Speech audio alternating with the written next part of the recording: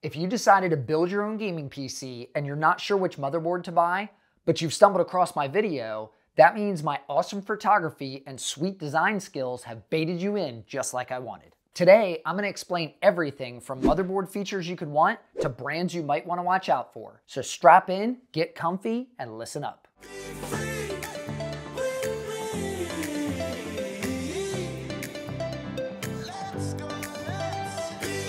Hey everyone, welcome to Danny's Tech Channel. I'm Danny, and today I'm going to tell you all about motherboards. If you're building your first computer and you've never done this before, buying the parts can be the most overwhelming thing. Putting the whole thing together really isn't that complicated, but finding the right components for your build at the right price can be overwhelming. So I'm going to tell you all about motherboards, what you should be looking for, and the prices you should be paying. Now, the first thing I want to explain to you is not all motherboards are created equal. As you can see, I've got 3 different sizes right here, and these are the 3 main sizes you'll encounter when looking to do your computer build. These sizes are ATX, Micro ATX, and Mini ITX. They're sized like this because they're designed to fit different cases. So my recommendation to everybody when they're building a new computer is pick your case first. You might want a larger case that has really good airflow and can fit big components like a giant graphics card, like those new 4090s. Or you might want something small form factor that can be easily stored on a shelf or out of the way so it's off of your nice clean desk.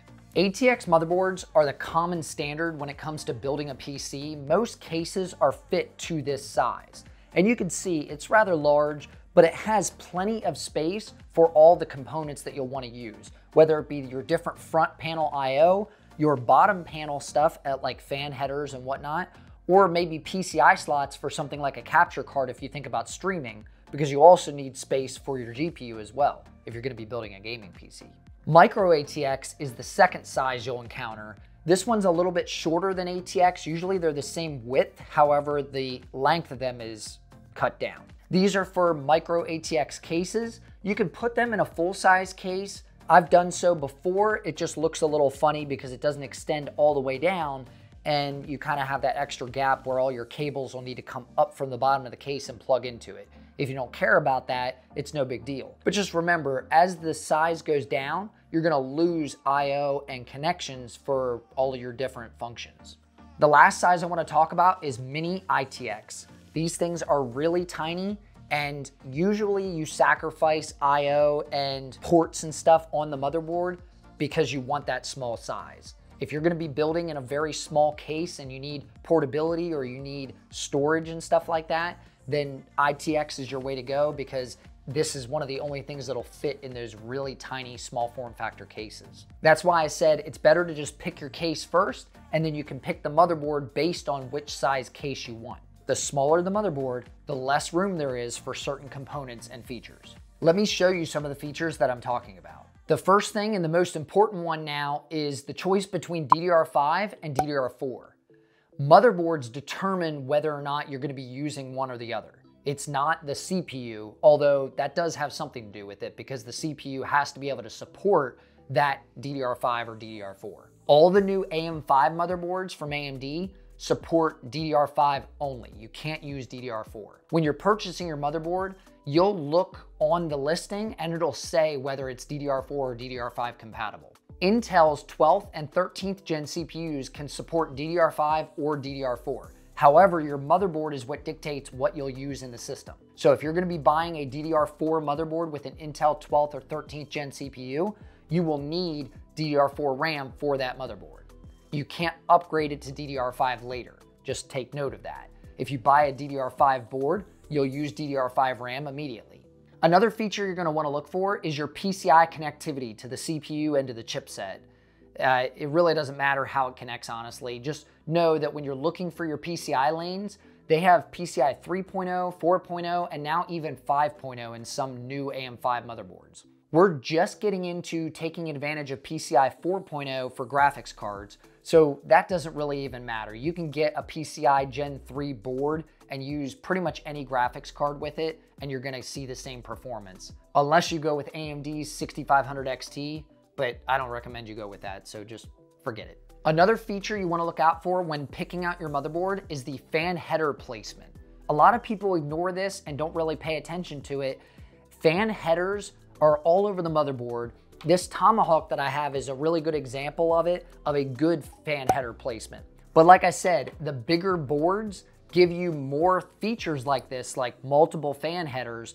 And the reason you want to think about fan header placement is if your case is rather large, but the cables are not super long to be able to reach the fans to the headers, you might not be able to make it if you only have 1 or 2 headers on the motherboard.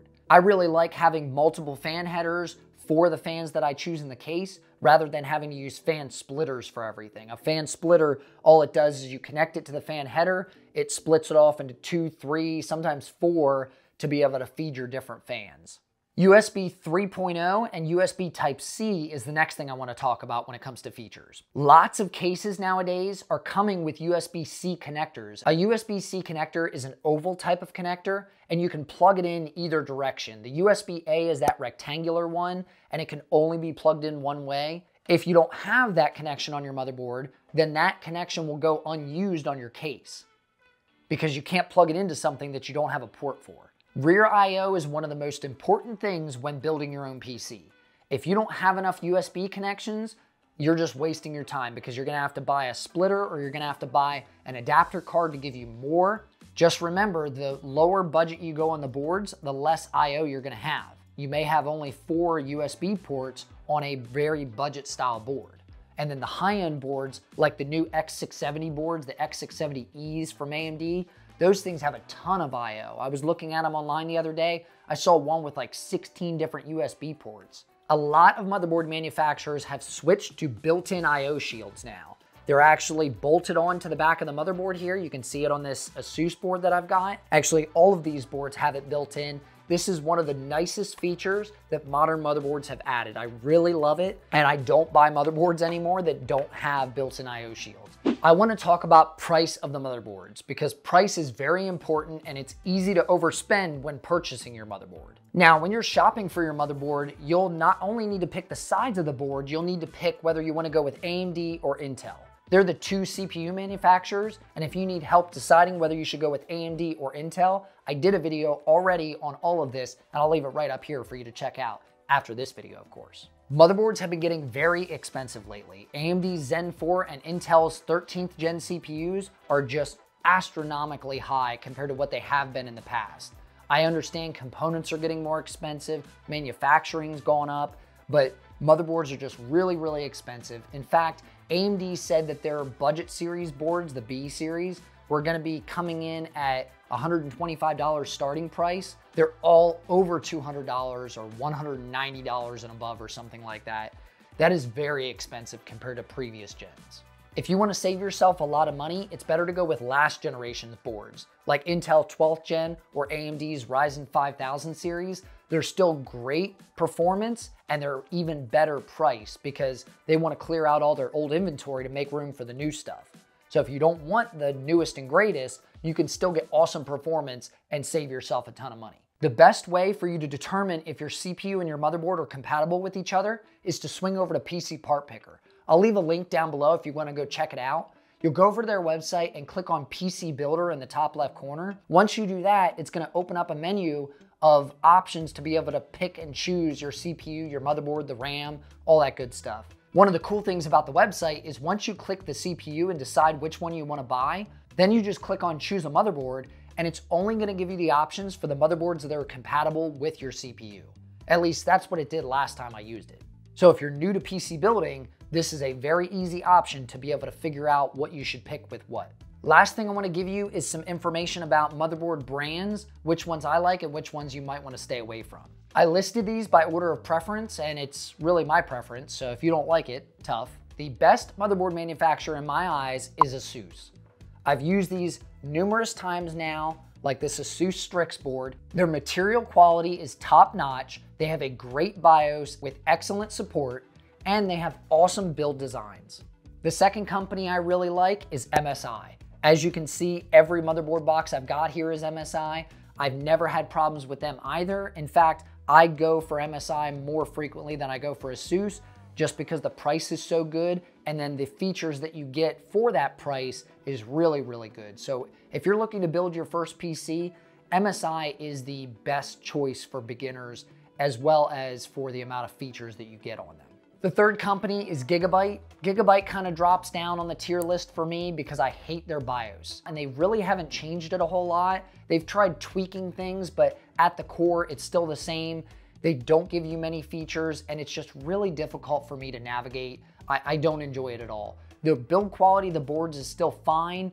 I haven't really heard anything or experienced anything with the Gigabyte boards I've had. It just depends on what you want out of the board. For me, BIOS support is a big deal, so MSI beat Gigabyte in that aspect. And then fourth in the listing, this is just my top 4, is ASRock. ASRock boards have a little bit of quality concerns. I personally have never had any problems with it, and I built quite a few with ASRock back in the day because they are very budget oriented. You can get ASRock boards for pretty much the cheapest price out of these other 3 boards. I'm not saying the motherboards are bad, they're just my last choice when it comes to the 4 major manufacturers. So ASUS takes the top, they are high on price, MSI is right in the middle with quality and price, and then Gigabyte comes down a little bit because their BIOS is not that great, and ASRock. Just a little bit of recap on this. If you skip to the end to find out my final thoughts on this whole thing, good for you. This is the TLDR, just in case you were wondering. Picking a motherboard is not very hard, especially if you use things like PC Part Picker, where it pretty much breaks it down and shows you what's compatible and what's not. You'll want to find the case that you want first, then pick a motherboard that's fit to that case. If you pick an ATX case, go with an ATX motherboard. Mini ITX case, pick your Mini ITX motherboard. It's as simple as that. Then you'll want to decide whether you're going to go with AMD or Intel. It's not a hard choice. They both have really good performance these days, and it's pretty much the same thing. You just have to decide if you're team red or team blue. Then you'll choose the brand whose design and style fits your build. If you want to go with a white build, choose a white motherboard. That way it has a cool aesthetic to it. If you want a bunch of lights and RGB connections, try to find the brand that goes with that. ASUS is really well known for their lights and colors. Then all you have to do is swing over to Amazon or Newegg and throw all that stuff in your cart and you're ready to build. Now, if you want some recommendations for good motherboards at good prices, I'll leave links below that you can go check out and purchase them for yourself. Now, they're affiliate links, but it doesn't cost you anything extra and it helps out the channel. So why wouldn't you do it? Go do it. If you're new to building PCs, I hope my motherboard video helped you out when looking to shop for your next motherboard and it didn't confuse you too much along the way. And as I always say, I'm Danny with Danny's Tech Channel, and I'll see you in the next one.